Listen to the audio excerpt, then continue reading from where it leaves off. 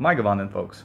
Today we have a very interesting integral I characterized by a couple of parameters, alpha and beta, both being positive. So let me just write this out. So alpha and beta are both greater than 0.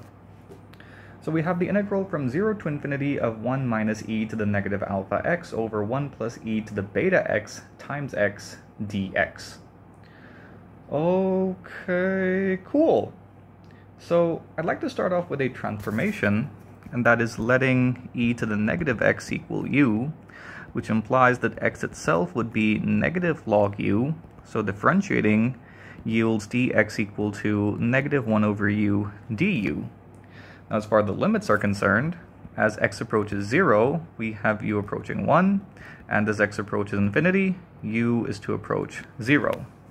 So this implies that the target integral I now is the integral from 1 to 0 of 1 minus u to the alpha over 1 plus u to the negative beta times x, which is of course now log u with a negative sign, and the differential element is of course negative du over u, that is, so the two negatives do cancel out, but you reintroduce that on switching up the order of the limits of integration. And now you can actually get rid of the negative sign once and for all if we switch up the order of the terms in the numerator of the integrand. So we have u to the alpha minus 1. And this looks pretty damn interesting. And I'd now like to treat this purely as a function of alpha holding beta constant. So we have integral 0 to 1, u to the alpha minus 1 over 1 plus u to the negative beta times log u du over u. Now if we differentiate with respect to alpha, that is, we have di over d alpha on the left, and on switching up the order of the integration and differentiation operators, we have the integral from 0 to 1 of the partial derivative with respect to alpha, because of the Leibniz rule, of u to the alpha minus 1 over 1 plus u to the minus beta times log u du over u.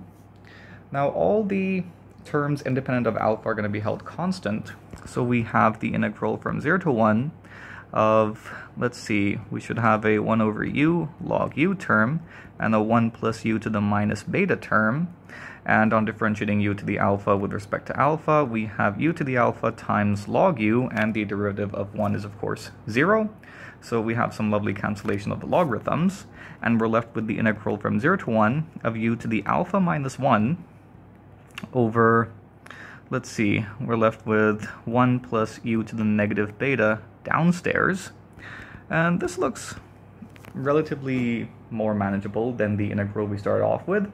There's still one more transformation I would like to do, so rather an expansion.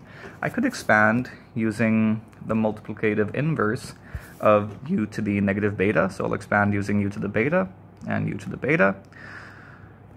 So by that token, we have the integral from 0 to 1 of u to the alpha plus beta minus 1 over u to the beta plus 1 du. And now one more transformation is in order. I'll let u to the beta equal t, or u equals t to the 1 over beta, that is. And this implies that du is equal to 1 over beta times t to the 1 over beta minus 1 dt, and the limits of integration are clearly not bothered. So this implies that I prime of alpha is in fact the integral from 0 to 1. Let's see, u itself is t to the 1 over beta, so we have t to the alpha plus beta over beta minus 1 over beta, and because of the differential element, we have this t to the 1 over beta minus 1 term, dt over 1 plus t, and of course we need a factor of 1 over beta outside. We see some lovely cancellation taking place, and this means that we have 1 over beta times the integral from 0 to 1 of t to the alpha plus beta over beta, minus 1 is still there, over 1 plus t dt. Now, you guys know I love special functions, and I've derived plenty of integral formulae for special functions, and here's a really cool one. So we're talking about the integral from 0 to 1 of t to the s minus 1 over 1 plus t dt, link in the description box for a proof that this thing equals the Digamma function evaluated at s minus Digamma of s over 2 minus log 2. So in our case, s is equal to alpha plus beta over 2, which implies that I prime of alpha is in fact 1 over beta times Digamma of alpha plus beta over 2, over beta, that is terribly sorry about that. And we have a negative sign, alpha plus beta over 2 beta, much better, minus log 2. Okay, cool. So we finally have a form for I prime of alpha.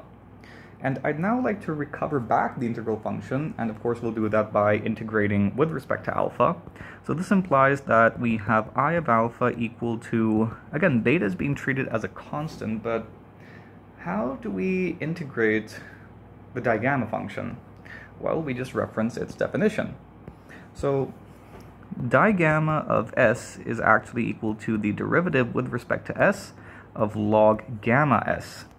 In other words, log gamma s, terribly sorry about that, is the antiderivative of the gamma function, which is dope. And finally, that means we have I of alpha equal to 1 over beta outside as a constant, and we have log gamma alpha plus beta over beta divided by the derivative of the argument with respect to alpha, of course. So that should be 1 over beta, and that means we should have some cancellation later, minus log gamma alpha plus beta over 2 beta over 1 over 2 beta this time, and of course we should have minus alpha log 2. And this definitely looks absolutely amazing, but there's something missing. What could it be? Oh yeah, it's the exact reason why I failed my Cal 2 exam back at school. It is the constant of integration plus c. So we do have some cancellation taking place, and so the 1 over beta terms will cancel out, and that means I have I of alpha in the slightly more elegant form. So we have log gamma alpha plus beta over beta minus log gamma, we should have a factor of 1 over 2, so that turns into 2 times log gamma plus gamma of alpha plus beta over 2 beta, and of course by log properties we could write this as log of the square of its argument, which I'm going to write as gamma squared, alpha plus beta over 2 beta, minus alpha over beta times log 2. And now, of course, we need to figure out what exactly is the value of the constant of integration. And for that, we will reference back the integral function. So recall that I of alpha was defined as the integral from 0 to infinity of 1 minus e to the negative alpha x, terribly sorry about that, over 1 plus e to the beta x over x dx. And alpha and beta are supposed to be positive, but alpha equal to 0 would in fact fall into the domain of this integral, now that I think of it. So yeah, you could take the limit as alpha tends to 0 from the right, or in fact alpha should fall into the domain. So at alpha equal to 0, what we see is that I of 0 equals, in the numerator of the integrand, we have e to the 0, which is 1, 1 minus 1, 0. The entire thing collapses down to 0. So that means the initial value condition we needed was alpha equal to 0, because that gives us 0 on the left, and on the right it has log gamma beta over beta, so that is gamma 1, which is 1, so this thing crashes out because log 1 is 0, minus log of gamma squared 1 over 2, minus alpha is 0, and then we have a plus c. So this implies that c here equals log gamma squared 1/2. Now gamma 1/2 is root pi, so that means we have root pi squared, which is of course log of pi. Okay, cool. That looks quite convenient indeed. So we have this I of alpha formula that is log of, you know what, I might as well combine logarithms now using log property. So the difference of two logarithms equals the log of the quotient.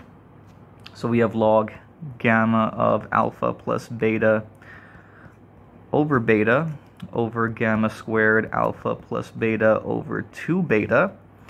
And we have this other thing over there that's negative alpha over beta times log 2. I'm going to leave that out for now. Alpha over beta log 2. And wait, we have a log pi, so adding that here gives us pi up here in the numerator of the argument. Okay, cool. This looks absolutely insane, but we can actually clean it up a little bit using the duplication formula for the gamma function. And the reason I'm saying that is because you have log of something down here, you have gamma of something that is down here, and you have gamma of twice that something up there. So we might as well reference the duplication formula. Link in the description box for a proof of that. That was actually a side quest on the evaluation of a really cool integral I got from Michael Penn a while back. It's the integral of tangent of x to the I, where, yeah, the ith power means, well, I means the imaginary unit, so that is absolutely insane as well. You're gonna like that video. Enough advertising past videos. I'm trying to recall the duplication formula, which I am searching for in my notes. Oh yeah, here it is. So gamma of 2z equals 2 to the 2z minus 1 times gamma z over gamma z plus 1/2 over root pi. And in our case, I would like gamma of 2z over gamma of z. So I might as well just write this as a ratio. So letting z here equal to alpha plus beta over 2 beta, this implies that gamma of alpha plus beta over gamma of alpha plus beta over 2 beta equals 2 to the, what now? Oh yeah, that's alpha plus beta over beta minus 1 times gamma of, let's see, alpha plus beta over 2 beta plus 1/2. What on earth is that going to turn into? Oh yeah, alpha plus 2 beta over 2 beta. That doesn't look half bad. Over root pi. And notice that we have two gamma functions in the product over here of alpha plus beta over 2b. So I'm just going to shrink this working down a little bit so I can see things clearly.